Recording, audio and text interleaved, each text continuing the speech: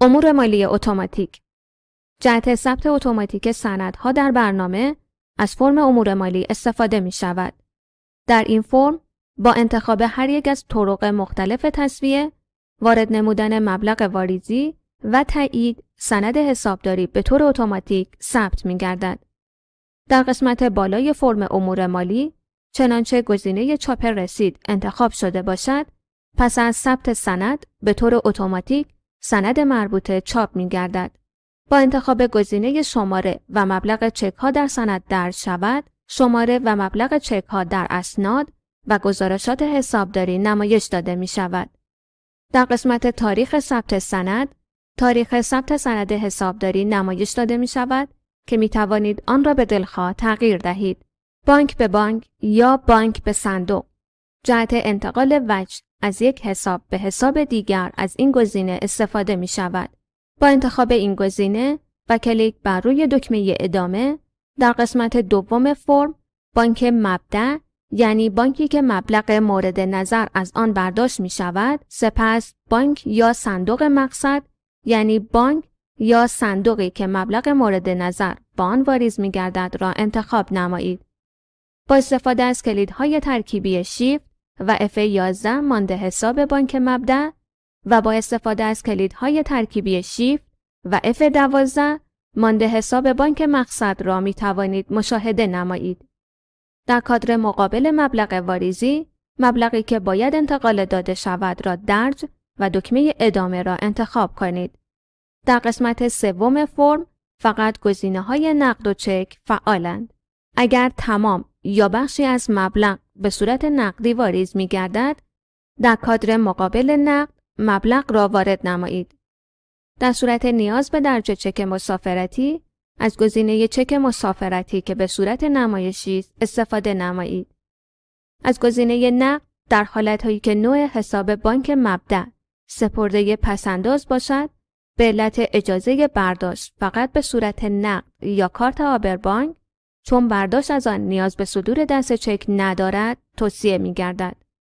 به منظور ثبت چک صادره، با کلیک بر روی دکمه معرفی چک، فرم سند بانکی نمایش داده شده و باید مشخصات چک را وارد نمایید. برای معرفی بیش از یک چک، پس از آنکه اولین چک را ثبت نمودید، با استفاده از دکمه جدید می توانید مشخصات چک های بعدی را وارد نمایید. دکمه حذف برای حذف چک و برای اصلاح آنها با استفاده از کلیدهای قبلی و بعدی چک مورد نظر را انتخاب و اصلاح نمایید. پس از تایید فرم سند بانکی، جمع چک های وارد شده محاسبه و در کادر مقابل چک در فرم امور مالی اتوماتیک نمایش داده می شود. با استفاده از دکمه حذف چک ها می توانید از صدور چک های معرفی شده صرف نظر نمایید. پس از انجام عملیات و کلیک بر روی دکمه تایید، به طور اتوماتیک سند حسابداری صادر و ثبت خواهد شد. صندوق به بانک یا صندوق به صندوق. برای واریز وجه نقد موجود در صندوق به حساب بانک یا صندوق دیگر، این گزینه را انتخاب نمایید. در قسمت به بانک، حساب بانکی که قرار است وجه به آن واریز شود را انتخاب، سپس در قسمت مبلغ واریزی، مبلغ را درج نمایید. در این قسمت فقط گزینه نقد فعال است. برای واریز وجه نقد از صندوق به حساب بانک، مبلغ واریزی را در کادر مقابل نقد وارد نمایید. با کلیک بر روی دکمه تایید، به طور اتوماتیک از موجودی صندوق کاسته و به موجودی بانک افزوده می گردد و سند حسابداری صادر و ثبت خواهد شد. حواله طرف حساب. چنانچه یکی از طرف حساب‌ها مبلغی را به حساب بانکی شما واریز نموده، باید این گزینه را انتخاب نمایید. طرف حسابی که وجهی را واریز نموده انتخاب، سپس حساب بانکی را مشخص و در قسمت مبلغ واریزی، مبلغ حواله شده را درج نمایید. در این قسمت فقط گزینه مبلغ حواله شده فعال است. لذا مبلغ مورد نظر را در کادر مقابل آن وارد نموده، پس از انجام عملیات با انتخاب کلید تایید، موجودی بانک به مبلغ مذکور افزایش یافته، سند حسابداری صادر و ثبت خواهد شد. دریافت از طرف حساب. این گزینه جهت ثبت دریافت بدهی از طرف حساب‌ها استفاده می شود. با انتخاب آن، در قسمت دوم طرف حسابی که وجه از وی دریافت کرده اید را مشخص و در کادر مبلغ دریافتی مبلغ را درج نمایید. با کلیک بر روی دکمه سابقه مشتری یا فشردن کلید F3 از صفحه کلید می توانید سابقه مشتری از لحاظ بدهکاری یا بستانکاری را مشاهده نمایید. در قسمت سوم فرم امور مالی اتوماتیک گزینه‌های نقد، چک و تخفیف فعالند. اگر تمام یا بخشی از مبلغ دریافتی به صورت نقد تصفیه می‌گردد، آن را در کادر نقد وارد نموده، سپس صندوق مورد نظر را از لیست صندوق‌ها انتخاب نمایید. در صورت دریافت چک مسافرتی، از گزینه چک مسافرتی استفاده نمایید. برای تعریف چک، بر روی دکمه معرفی چک کلیک نمایید.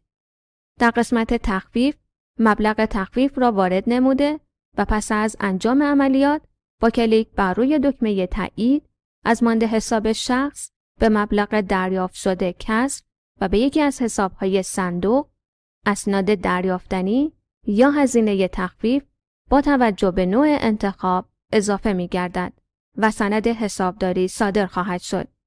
پرداخت به طرف حساب. در این فرم ابتدا نام طرف حساب را تعیین نمایید. در قسمت مبلغ پرداختنی، مبلغی که می‌خواهید به شخص پرداخت نمایید را وارد کنید. در قسمت بعد گزینه‌های نقد، چک، خرج چک و تخفیف فعالند. جهت خرج چک‌های دریافتی از اشخاص با کلیک بر روی دکمه لیست چک‌ها، فرم سند بانکی باز می‌شود. با درج تاریخ در قسمت مربوطه، چک‌هایی که تا تاریخ درج شده سررسید شده اند نمایش داده می‌شوند. چک مورد نظر جهت خرج را یافته، پس از قرار گرفتن بر روی آن با فشردن کلید اسپیس یا کلیک در ستون انتخاب آن را فعال نمایید.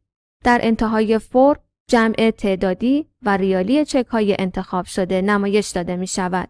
با کلیک راست موس جستجوی چک‌ها بر اساس شماره، مبلغ، تاریخ سررسید و پشت نمره قابل تعیینند.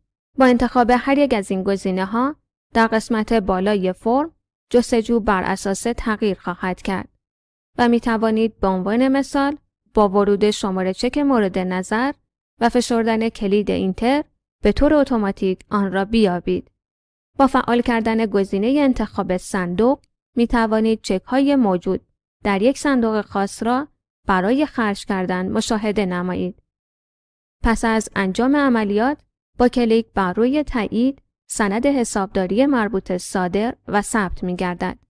سرمایه گذاری. این گزینه برای ثبت سرمایه گذاری نقدی شرکا به حساب بانکی یا صندوق استفاده می گردد. ابتدا حساب بانک یا صندوق که با آن وجه واریز شده است را انتخاب و سپس سرمایه گذاری که وجه سرمایه را واریز نموده انتخاب نمایید. در قسمت مبلغ پرداختی مبلغ سرمایه گذاری را وارد نمایید. در قسمت بعد گزینه‌های نقد و چک فعالند که عملکرد آنها را توضیح دادیم. پس از انجام عملیات با انتخاب کلید تایید با توجه به نوع انتخاب، موجودی صندوق یا بانک، همچنین میزان سرمایه گذاری شرکا افزایش یافته، سند حسابداری صادر خواهد شد. هزینه. در قسمت نوع هزینه سرفصل هزینه مورد نظر را انتخاب و در قسمت مبلغ هزینه مبلغ مورد نظر را وارد نمایید. در قسمت بعد گزینه‌های نقد، چک، خرج چک فعالند که عملکرد آنها را در قسمت‌های قبل توضیح دادیم. درآمد. در قسمت نوع درآمد سرفصل مورد نظر را انتخاب و در قسمت مبلغ درآمد مبلغ مورد نظر را وارد نمایید. در قسمت بعد گزینه‌های نقد و چک فعالند. برداشت. اگر یکی از شرکا مبلغی را نقداً از صندوق یا بانک برداشت نماید، این گزینه را انتخاب نموده و در قسمت دوم فرم فرد مورد نظر و در کادر مبلغ برداشتی مبلغ را درج نمایید. در قسمت سوم فرم امور مالی اتوماتیک گزینه‌های نقد، چک و خرج چک فعالند. در قسمت نقد می توانید مبلغ مورد نظر را وارد نمایید. سپس صندوق مورد نظر را از لیست صندوق ها انتخاب کنید. برای تعریف چک بر روی دکمه معرفی چک کلیک کنید. در قسمت خرج چک می توانید از چک هایی که از طرف حساب ها دریافت نموده اید استفاده نمایید. واریز سود بانکی. برای واریز وجه نقد مربوط به سود حساب های بانکی این گزینه را انتخاب کنید. در قسمت نام حساب می توانید یکی از سرفصل‌های زیر مجموعه سرفصل درآمدهای متفرقه با کد 702 را انتخاب نموده تا سود به دست آمده در برنامه به عنوان درآمد ثبت شود. در قسمت به بانک، حساب بانکی که می خواهید سود به آنجا واریز شود را مشخص نمایید. در قسمت مبلغ واریزی، مبلغ مورد نظر را وارد نمایید. در قسمت بعدی باید نحوه دریافت این مبلغ را ثبت نمایید که در این قسمت فقط گزینه نقد فعال می باشد. کارمزد بانک. اگر بانک مبلغی را به عنوان کارمزد از حساب برداشت نماید، باید از این امکان استفاده نمایید. ابتدا حساب بانکی مورد نظر و سپس در قسمت نوع هزینه مورد نظر را انتخاب نمایید. در قسمت مبلغ هزینه، مبلغ کارمزد را درج نمایید.